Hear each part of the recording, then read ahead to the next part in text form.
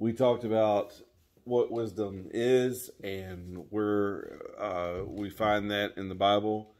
And then we took a little trip to visit Solomon, who asked for wisdom, and we got to see what he did with godly wisdom. So we call that wisdom in action. And so the title of tonight's message, and this is the 5th installment in the Choose Wisely series, is Wisdom Back in Action. If any of you have been football fans for the past, we'll say 10 years, then you may remember the very brief career of a fella who was the quarterback for the Washington football team, whatever you want to call them. His name was Robert Griffin III, RG3. He was going to be the savior of the franchise, and he had an amazing half of a season. And then he tore his ACL, and they tried to put him back together with some duct tape and bubble gum and put him back out there, and the poor guy couldn't hardly move.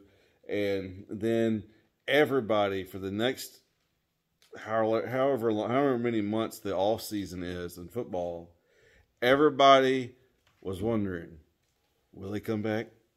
Can he come back? When will he come back? And then the season started, and he came back. And we're not sure what he did with the former version of himself, but it never came back. He was not nearly as good after that, injuries notwithstanding, or possibly still at play.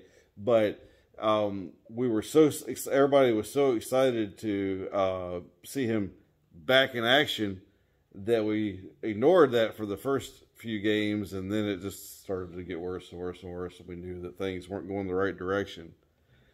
However, when we're talking about wisdom, it is always effective when put into action.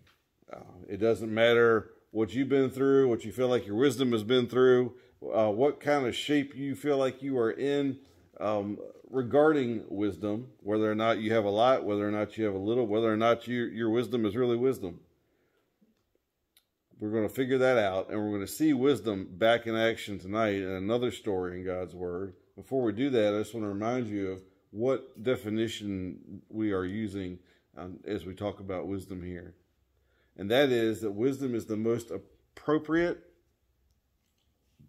and effective use of the knowledge of truth according to your situation. So it's the truth from God applied in the best way according to the situation that you need it for. Okay? And we talked about the difference over the past 2 weeks between man's wisdom and God's wisdom. You see the difference there, the two different columns. Man's wisdom is self-centered. God's wisdom is God-centered. Man's wisdom is self-sourced. God's is God-sourced. Man's wisdom is self-reliant. God's is God-reliant. Man's wisdom is self-glorifying. God's wisdom is God-glorifying. Man's wisdom says that the cross of Jesus Christ and that the whole story, the good news of Jesus coming to die on the cross for our sins and rising again to give us eternal life with him, it says that whole thing is foolishness. But God's wisdom says that the cross is wisdom. It's the wisdom that gives us understanding of who we are and who God is and who Jesus is and what he did to make us children of God forever. So we stopped there last week, and we're going to kind of stop there. We're going to go one step further at the end of this message. But one of the things that I wanted to remind you of is a couple of the points that we talked about last week. And that is that God's wisdom, and go back here, God's wisdom started with man's wisdom. Man's wisdom is self-reliant. God's wisdom is God-reliant. Man's wisdom is self-glorifying. God's wisdom is God-glorifying. So we talked about the fact that if you're trying to figure out how you're thinking and which one you're using, see who it's glorifying. Is it something? Is it a pattern of thinking and action that is pumping you up, making you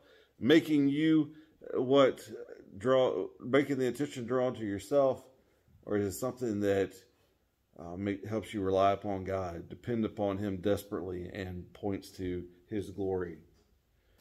So we saw the difference in that in Scripture here in Jeremiah chapter 9, verses 23 and 24, where it says, "Thus says the Lord, let not the wise man glory in his wisdom.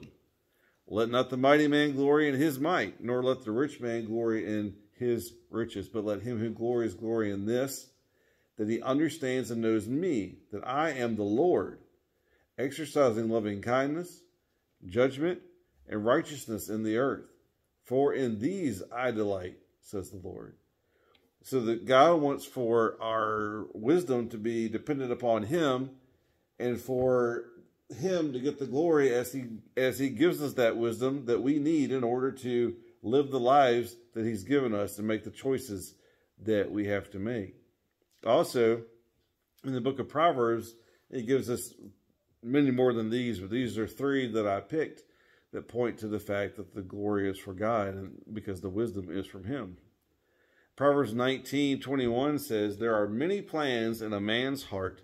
Nevertheless, the Lord's counsel, that will stand." Proverbs 16:1 says, "The preparations of the heart belong to man, but the answer of the tongue is from the Lord." And Proverbs 16:9 says, "A man's heart plans his way, but the Lord directs his steps."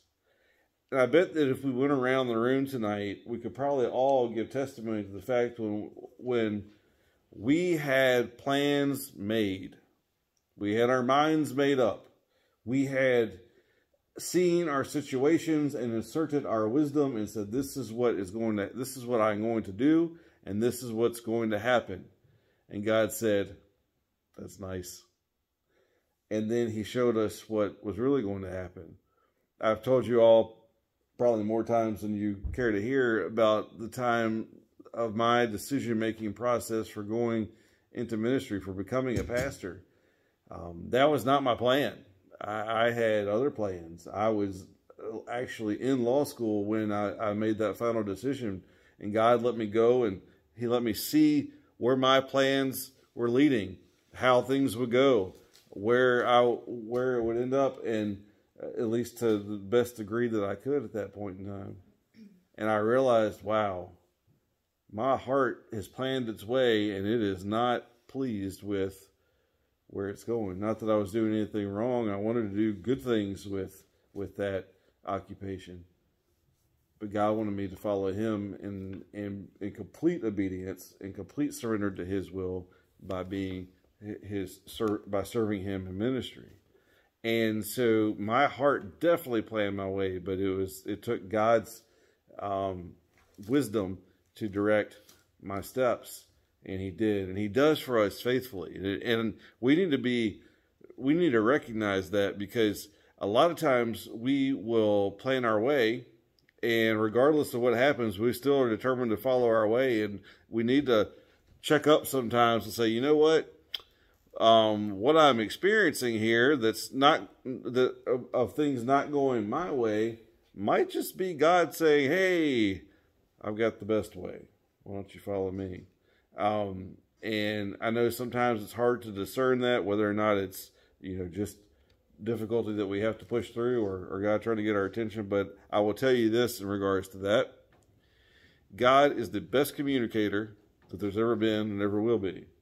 And He is perfectly able and faithful to let us know when we are following our path, and He wants to redirect us into His. He wants you to trust Him for that, not try to figure out all the deets about it, as we say, but just to trust Him to sort those steps out for you. Don't worry about the details. Just do what you know to do. All right. I should say, don't worry about the details that you don't know. Just do what you know God wants you to do. So we talked about the reliance is upon God, and the glory is for Him. And that's important, because this comes up very quickly in our story of wisdom in action tonight. So let's look at Judges chapter 7, verses 1 through 8, and see what's going on here. I'll give you the background. Gideon is someone that God has called to lead his people to victory over their enemies, the Midianites and some others that joined them, because the Midianites were coming and stealing the food and resources that the Israelites had. And God was allowing them to do that because the Israelites were following false gods. They were worshiping idols. They were sacrificing to idols. They had built these monuments to gods that weren't even real and had just turned their back on the one true God.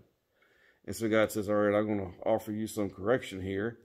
And I'm going to allow these people to come and do this to you. And then he leads Gideon against the Midianites to tear down the altars that the people of Israel had built up that were false, and to conquer the Midianites that were coming against them. And so at this point in time, Gideon is very much in the center of God's will. He is also very unpopular with a lot of his people because he tore down their altars and stuff that they really liked. And we don't really, think about that stuff a whole lot, but we have stuff that may be idols in our lives or has the potential to be idols. And if somebody came in and took that stuff, we'd be upset. So, for instance, if you got home tonight and all of your televisions were in a pile of like rubble in the middle of your living room, every one of you, with a note, a little post-it note stuck on it that says, "God loves you, Pastor Shane." I bet that you would call me to thank me for taking down that which could have possibly been an idol for you. You all would do that, right? You would call, it's Pastor Appreciation Month, you would call me with great appreciation to say, thank you so much. No, you'd be like, what's going on, man? Why'd you do that? And that's what they were doing with Gideon. So Gideon is serving God. He's struggling with his people, but he gets enough of them to convince that he is following God and that God is on their side so that they have an army to face the Midianites. And they're still greatly outnumbered by the Midianites, but they feel good because they've got a much bigger crowd than they had just, months before. So starts off picks up in Judges chapter 7 by saying this. Then Jerubbaal, that is Gideon, that was his nickname they gave him because he tore down the altars of Baal, and all the people who were with him rose early and encamped beside the well of Harod, so that the camp of the Midianites was on the north side of them by the hill of Moreh in the valley. And the Lord God said to Gideon, "The people who are with you are too many for me to give the Midianites into their hands, lest Israel claim glory for itself against me, saying, my own hand has saved me." In other words, God looks at Gideon and says, hey, he says, man, that's really a great crowd of people you got here to fight. Gideon's like, yeah, I know. I just can't believe it. God's like, okay, good. It's great. Now get rid of them. Oh, wait a minute, God. I'm not sure you understand how this works. If you have a big group of people, you need a big group of people to fight against them. It's called battle between armies. And God's like, yeah, I know what it is. And I'm telling you that if you take this many Israelites, even though I believe they're outnumbered about 4-1 here, I'd have to go back and check that to be sure.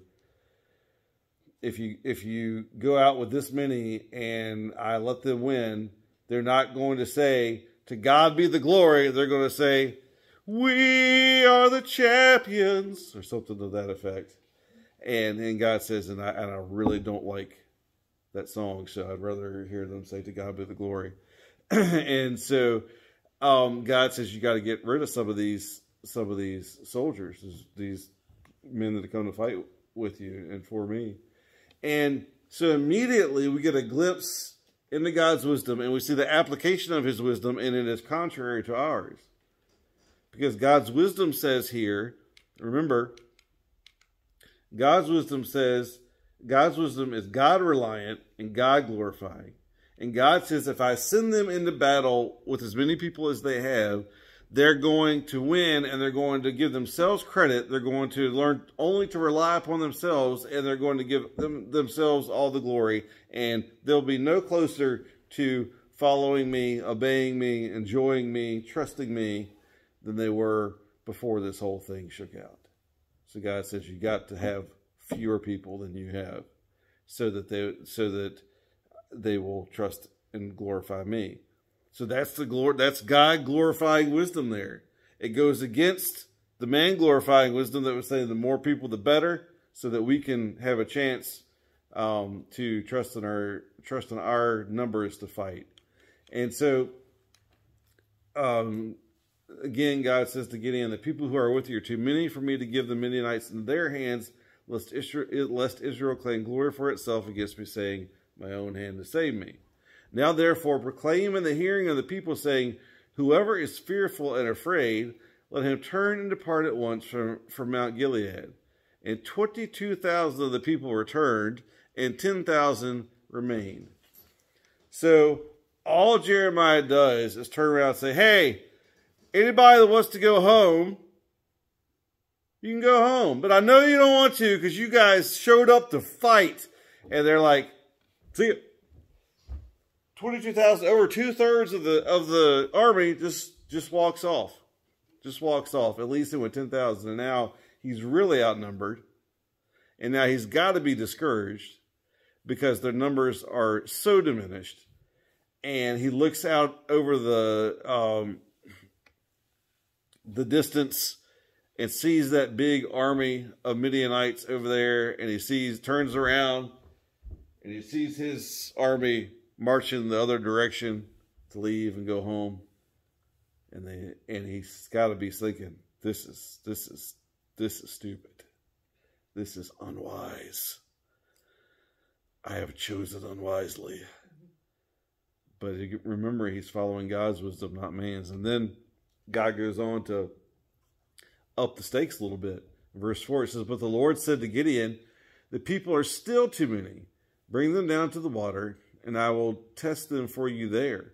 Then it will be that of whom I say to you, this one shall go with you, the same shall go with you. And of whomever I say to you, this one shall not go with you, the same shall not go. Now God is very pointedly making the selection. He is intrinsically involved in the selection process.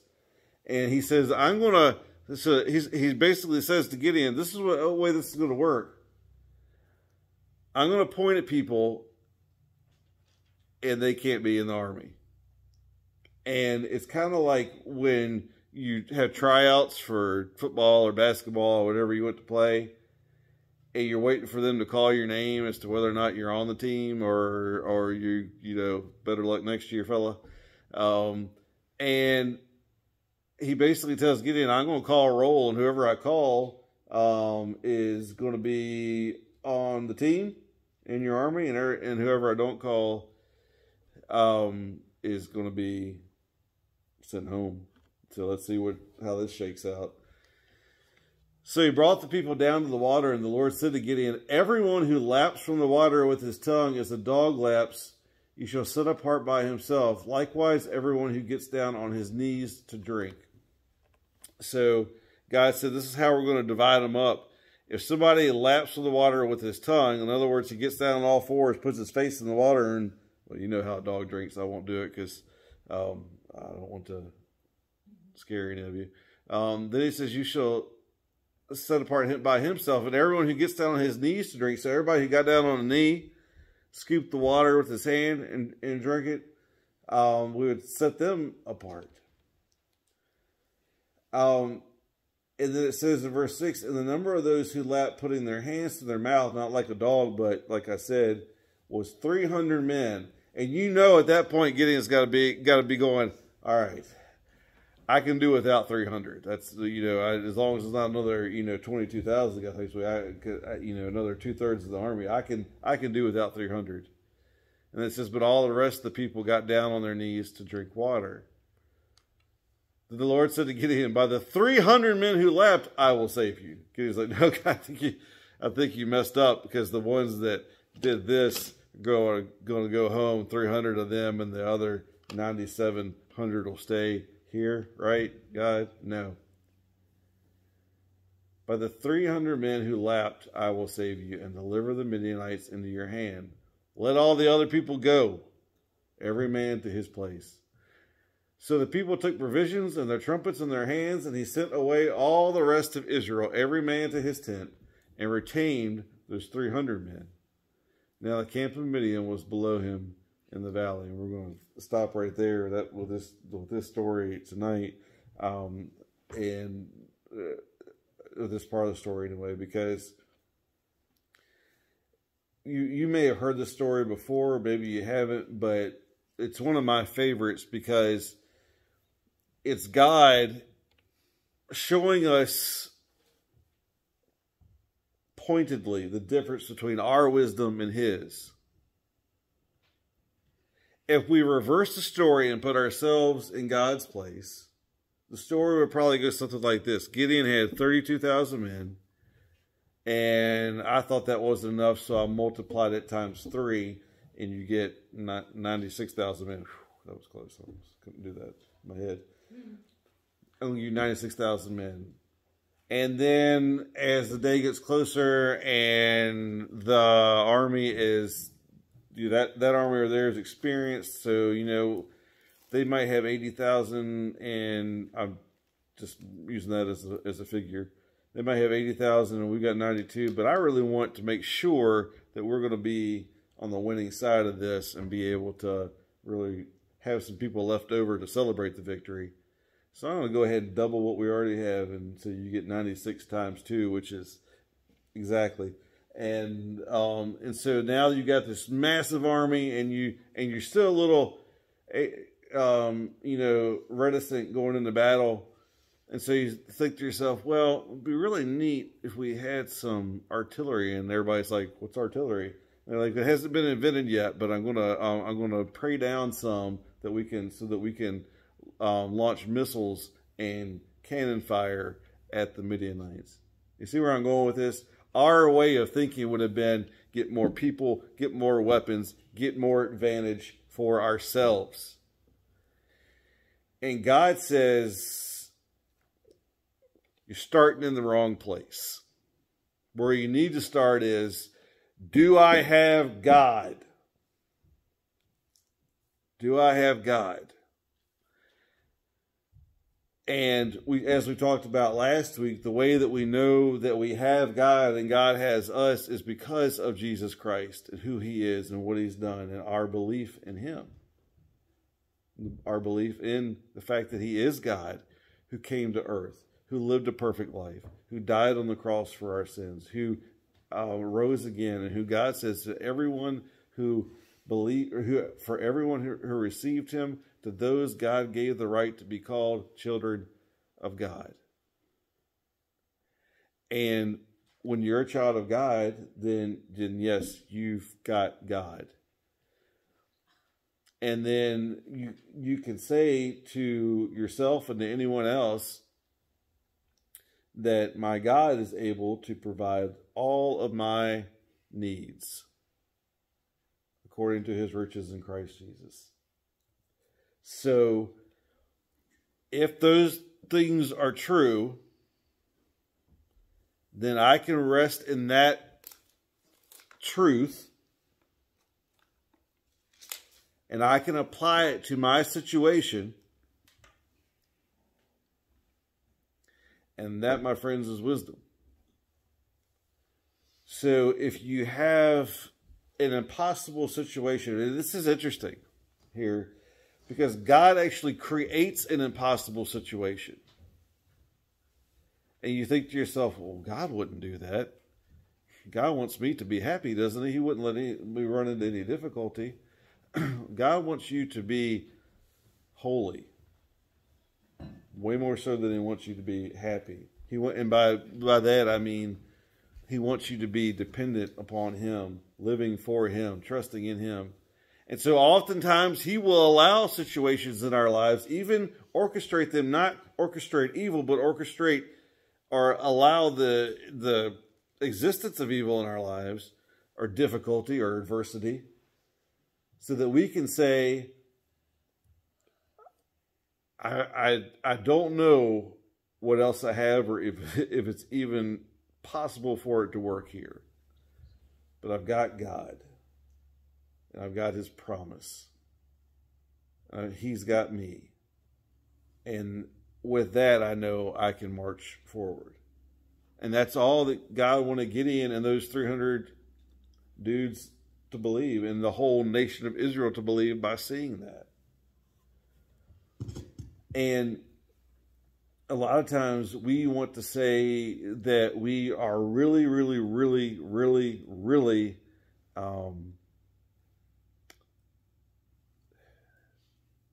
relying on God.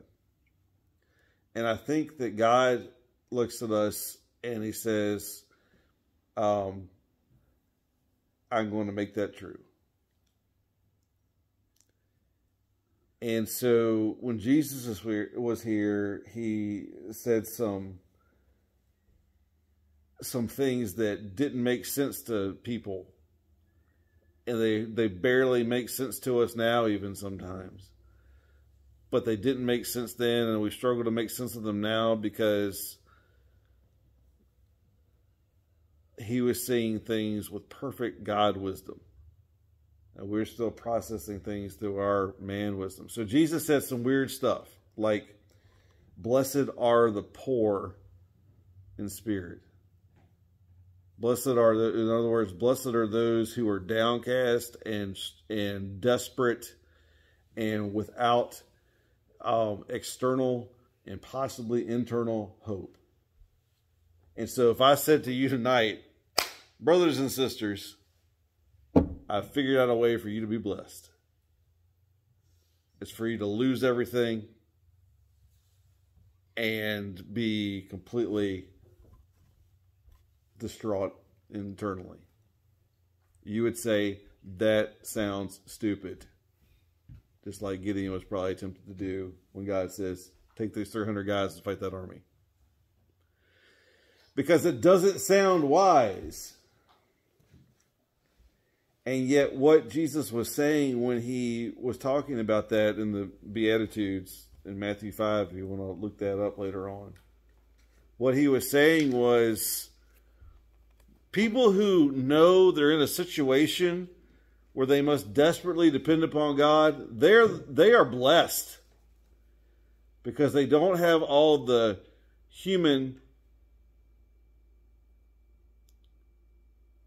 self-reliance and rebellion and resistance to God that's been defeated possibly by their situation. And they realize that they are hopeless and helpless. And so they are desperate and dependent. And because of that, they look to God and say, not just, you're all I need, but you're all I got. You're all I got. And I believe that's where God wants us to exist, live for him. I don't mean that God is going to, just go scorched earth in every one of our lives and minds and hearts so that we will depend upon him. What I do mean is that sometimes he does some of that. More often than not, what he does is use those things, but many other things as well, particularly his Holy Spirit within us, to transform us, to be dependent upon him and desperate for him. Because you all know, you might have everything this world has to offer and all the wisdom that could come from a man, and still be completely empty, hopeless, helpless, lost apart from God. And so Jesus is simply saying to Gideon, and he's saying to those people when he told them that they were blessed because they were poor in spirit, and he's saying to us tonight that the best thing you can be as a human being is dependent upon God Almighty. The best thing you can be as a human being is dependent on God Almighty. And his wisdom proves that out in stories like this one. I'll go ahead and give you the synopsis of the rest of the story. Gideon takes his 300 men. They make a circle around the army of the Midianites during the night. They They have torches under pitchers. They blow the trumpets, break the pitchers, and so the Midianite army wakes up, sees these people all around them, all these lights around them, and they think it's a massive army that's already surrounded them. So they go berserk, pull out their swords, start running around, and they all kill each other. And the battle is won, and it only took 300 men. And what God's trying to prove out to us, I think, is that it could have been one man. It could have been no man. Gideon could have had nothing. He could have had no arms to hold his sword, no legs to march into battle, and yet God would have made a way through his wisdom, and he does that. Now, I understand that God, in his wisdom, uses the abilities he's given to us, but he uses the wisdom also that he gives to us, so that we can say not, oh, thank you, God, that I'm so smart, that I'm so capable, so that I'm so strong, that I'm so whatever, but so that we can say, thank you, God, for giving me everything that I have, including your wisdom, that I may use it for you. And so Gideon and those guys can say, thank you, God, for making 300 of us and giving us this amazing idea of using pitchers and torches instead of, the artillery that we were going to call in before. In the book of Isaiah, God says it this way: seek the Lord while he may be found. Call upon him while he is near. Let the wicked forsake his way. Let the wicked forsake his way, and the unrighteous man his thoughts. In other words, man's wisdom. Let him return to the Lord, and he will have mercy on him, and to our God, for he will abundantly pardon. Sure, things keep disappearing. Gwen, can you please click on the last slide? It just disappeared on me.